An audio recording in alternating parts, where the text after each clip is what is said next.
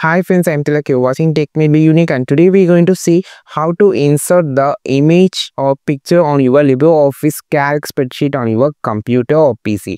And if you are new to this channel, make sure to click on the subscribe button below. We just quickly move on to the video. So how to insert a picture or image in your LibreOffice calc or spreadsheet on your computer.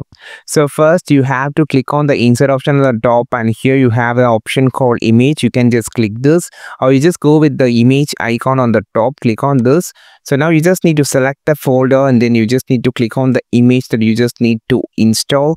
So here I just go with this and just double tap here to insert this, and just minimize the zooming level of your thing. So first to minimize the image, then click on this and just resize it and place wherever you just needed.